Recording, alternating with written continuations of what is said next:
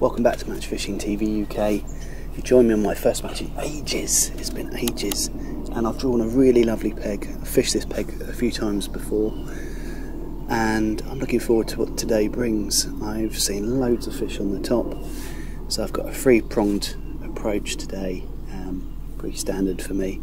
I've got a bomb and pellet which I started off on, so we've just had the all in.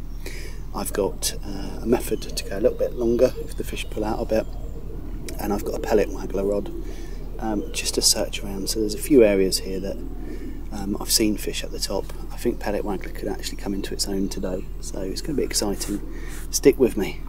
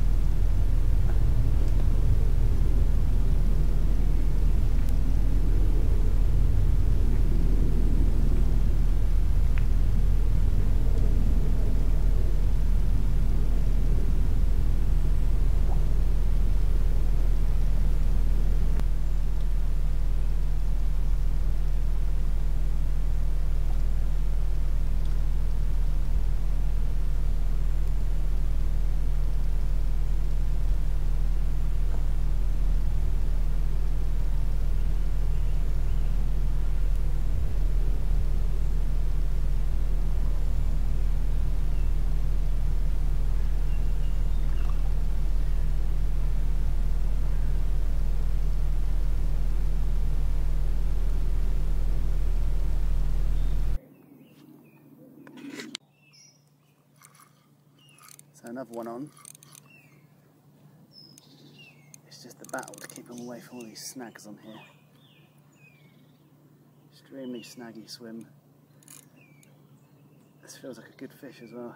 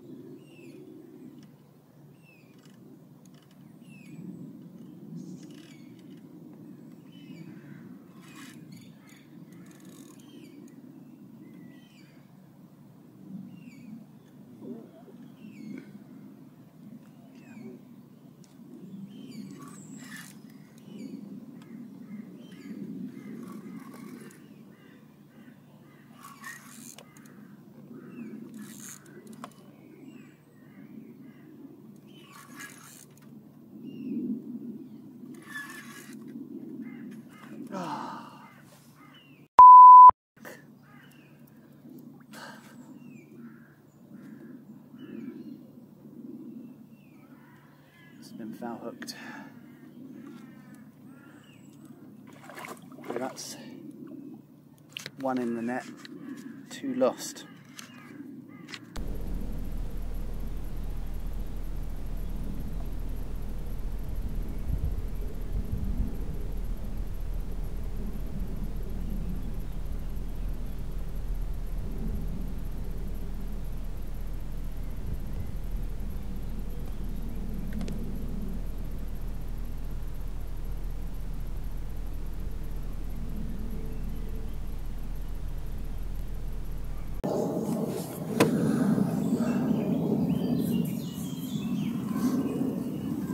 So I've got 2¼ hours left, and yeah, not going great, to be honest. Struggling to get bites now. I've kind of cycled through all the methods I'm using, and it's really dried up. Just been having a go with a bomb and wafter. So it's probably going to be back out onto the pellet waggler for a little bit. Might give the method another look. In terms of the pellet waggler setup, it's really, really easy. I've got a couple of rubber line stops, swivel, pellet waggler so I can change them, couple below, quick change swivel, 18-inch hook length, which is a Guru QW1 hook, and I'm using a size 14 at the moment, and I am using hard pellets, so 8 mils at the moment because I'm after big boys. And for the first hour worked pretty well, but then I've lost a couple and I think I've spooked the entire swim, which is a shame because that was plan A today. I have been baiting up another little swim just in front of me here,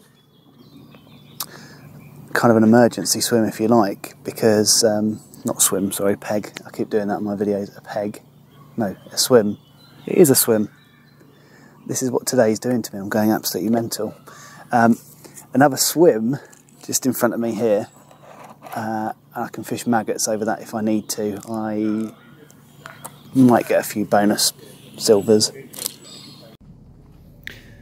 So match is done. I've had a bit of a mare, to be honest, even down to the cameras running out of battery.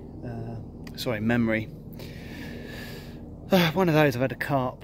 I've had loads of missed fish. I've lost 2. It's been a bit of a struggle.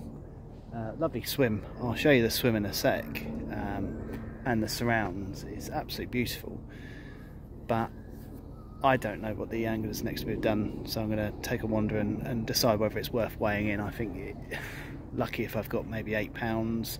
Sometimes if the lake fish is bad in general, that could be enough to be worth weighing in, because it's today every 4 pegs. So I don't know what the pegs next to me perform like, so I'll go and have a wander and try and suss it out. But yeah, quite disappointing.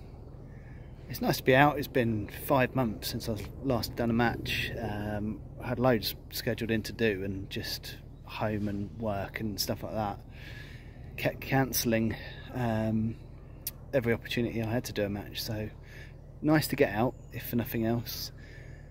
If you said to me at the beginning of the day I would have drawn this peg, I would have absolutely, you know, jumped for joy, because I love this peg. It's a fantastic peg. I've fished it lots and lots of times, so you know that kind of negates the 5 months without match fishing thing. You know, I know what I'm doing on this peg. I set up well. So yeah, right, so I'll give you a quick tour of the peg that was on today. So this is me. So got the little setup there, nice. Got the new 4-wheel transporter. Well, it's not new, but it's new to me. I've also started using these Aquos rod sleeves, so I'm keeping my rods made up. That makes a huge difference. So setup was good today, and if you look out there, like, lovely peg, loads of snags. So I lost quite a few carp through those lilies in the middle, because if you don't get control of them in the first second, they're just gone bosh in the middle. But next to my peg, this is the interesting thing. So what I think happened today is I lost a couple. It went quiet over the lake, to be honest. I've just spoken to the pegs next to me. I think we've all kind of scratched around and got next to nothing. But I think once the carp are switched off, next to my peg is that. And it's sort of about 20% of the lake that's unfishable. So they've got a lot of cover to run for if they don't fancy being out in the open, unfortunately.